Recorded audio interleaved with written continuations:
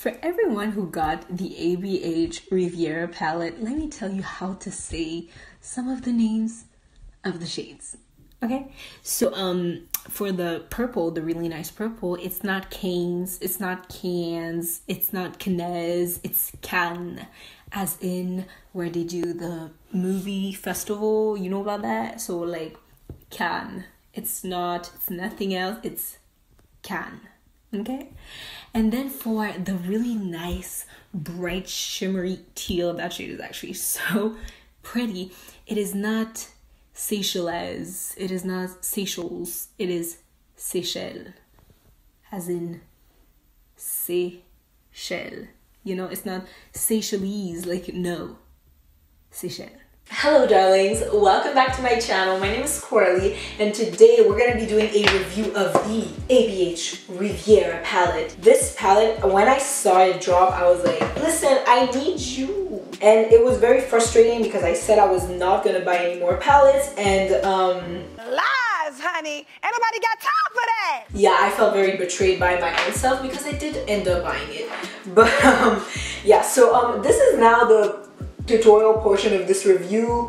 You know, of course I'm gonna give you the traditional on the info, but we'll skip to that. So let's do this, okay? For the first shade, I'm going to grab the shade Can, and I'm going to pack that all into my crease, honey. So right off the bat, this shade is extremely pigmented, and I very much love the tone of this purple. I mean, we all know Norvina is iconic, so I'm expecting only the greatest from this palette. By the way, I did take this purple eyeshadow on ABH Cosmetics number 8 brush. It's like a little bit of a flat blending brush, and I'm just gonna go ahead and buff slightly the edges of the purple in order to make the shades I'm gonna put close to it blend better.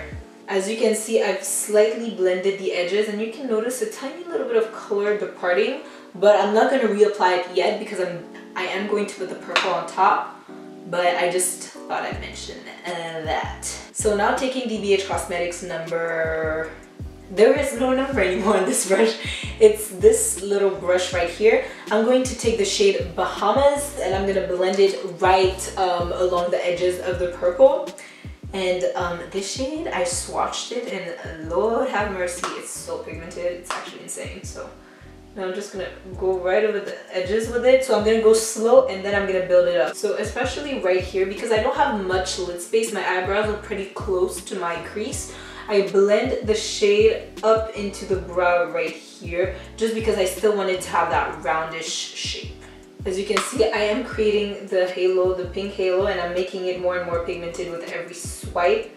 I'd rather just build up the edge color because I want it to be a little, you know, a little more blended. Also, the reason why I decided to put the purple before the pink is, first of all, I always do that, but also because purple shadows have the tendency to patch very quickly. So if you pack them first, they're gonna have way less patching.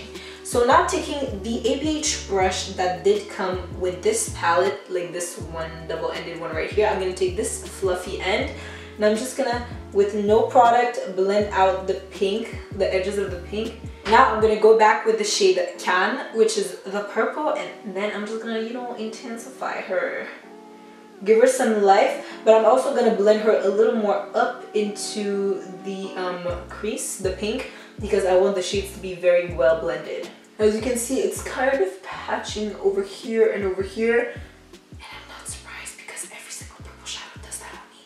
I know on a lot of people it didn't patch, so I'm really not blaming the shadow itself. Like, my eye just does not take purple eyeshadow for nothing. Like, no matter what purple eyeshadow I use, maybe one day I'll create the purple that works, who knows. I think ABH really like did that with this palette because they literally like came out of their comfort zone. I'm gonna take the shade Sails and pop it right underneath my brow bone. It's a matte white.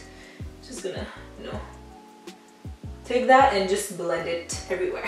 I'm going to take my NYX Can't Stop Won't Stop concealer in the shade 7 Natural, and I am going to halo cut the crease.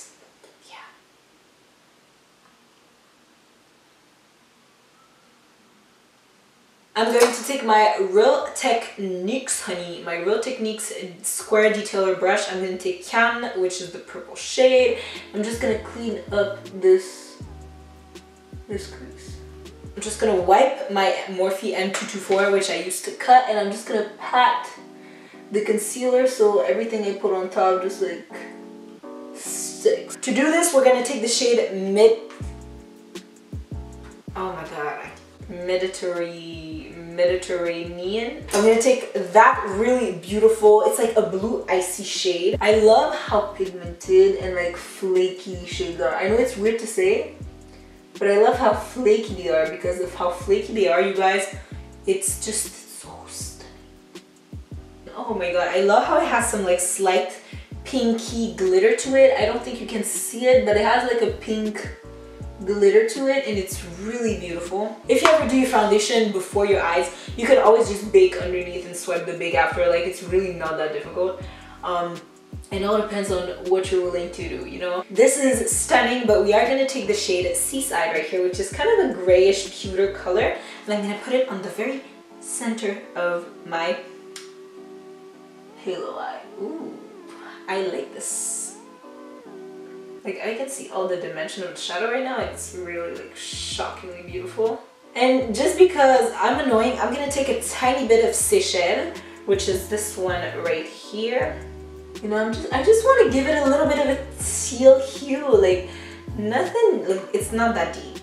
Yep, this is it, honey. This is it. Yes, Gaga, you look so good. Okay, so I'm gonna do this eye right here. I'm gonna do my base, and then I'll be right back to finish it all, okay? This whole time I thought I was recording. So what I'm basically doing is I did my lower lash line where I put the Can in Bahamas, so just put the purple and blended it out with pink, same as I did up top. And for my inner corner, I'm taking the shade Inheritance, which is the yellowy gold, and I'm just popping it into my inner corner. Is it raining outside? What the hell? To make sure my inner corners are highlighted, I'm going to take the Ofra highlighter in the shade Rodeo Drive, which is what I used on my face. It's looking very pretty. I quite like this highlighter. I got it in an Ipsy bag, and I'm kind of shocked because it's really nice. Okay, so I just put it really in the inner corner just so it can brighten up the yellow. But this is it. Okay guys, so this is the Riviera palette from Anastasia in Beverly Hills. It retails for $59 Canadian. You know, it's a palette. It's their standard. It has the same format as the ABH Modern Renaissance. What I like about this palette a lot is that it doesn't have like the velvet packaging, so it doesn't get as dirty as the Modern Renaissance. Let me show you Modern Renaissance. She's not the worst I've seen on the internet, but like, look, you see like the velvet gets dirty and it's fine. It's a beautiful, stunning palette. I love using it. And it's not her fault. Sometimes she gets dirty, and that happens. All their palettes are very sturdy and compact, so you could bring them if you need a palette to travel with, and if you just need something really quick, just like shove it. And it has a pretty nice mirror in it. You get 14 shades in a classic ABH palette. You have 8 matte, completely matte shades. So you have all this row here along with this shade here, which is the white. And then you have all these shades that are not only shimmery, but they're almost like reflective shades. So they're very flaky, so they tend to fall out, but they're also very reflective and very impactful as a shimmer, but they are flaky. So I'm gonna take Palermo, like I don't know how to say it. Like you can see it's a like really flaky shade, but it's absolutely stunning. Let me just try and like give you like, oh my god. I don't know if you can see. You see how it has almost like a more golden orangey undertone, and then you get that like pink reflect. I'm gonna take Seychelles actually. I'm just gonna swatch that one here, right here. It's beautiful. It's like a darker blue, but with this like teal undertone to it. Norvina, you did that. And then I'm gonna take the shade Yacht, which is probably the most toned down of the shades, but it still has a reflex. So it's a bronzy, but it has almost like a, not a green, but like a grayish green undertone. It's like an antique bronze color.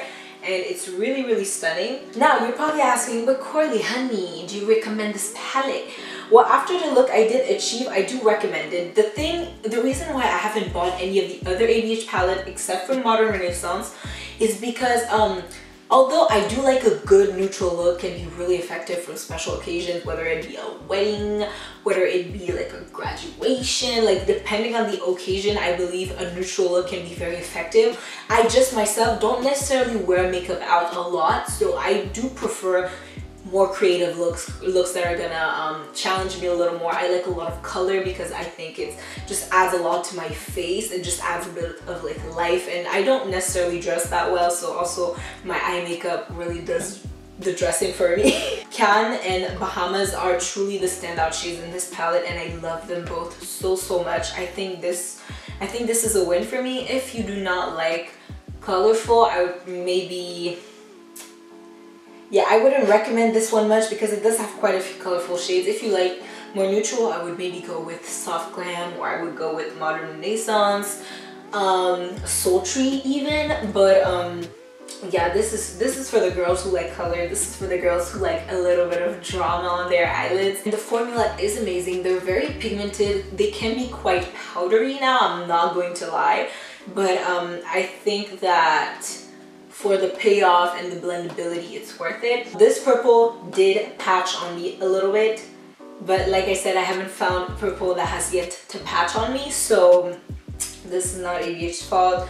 The James Charles palette did that on me. The P. Louise palette did that on me. All of them. All of the palettes. If you know you're going to use the colors. Because if you're not going to use the colors, I'm not going to ask you to pay. Well, I'm not going to ask you. I'm not going to tell you to like spend $60 Canadian on a palette. Like, it's very expensive. That's why Anastasia is a luxury brand. I personally think this palette is worth it. But again, I don't have bills to pay. I don't have all of these things to worry about. So, it is up to you, the consumer. I do not influence. I just give my outlook on things and give my opinion on the product. And I think the product, if you want to buy it, if you have the money to buy it, is excellent and you should go for it. Don't forget to follow me on all my social media such as Instagram, Snapchat, and Twitter. No, Snapchat, honey. Only follow me on Twitter and Instagram. I have all the links in the description box down below. If you like me, my personality, or the content I put right up on YouTube, then feel totally free to subscribe to this channel. Also, if I seem a little low energy, it's literally like 11:20 at night. I don't know why I'm still awake. I should be sleeping right now, but yeah, I love you guys so much, and I will see you in my next one. Goodbye.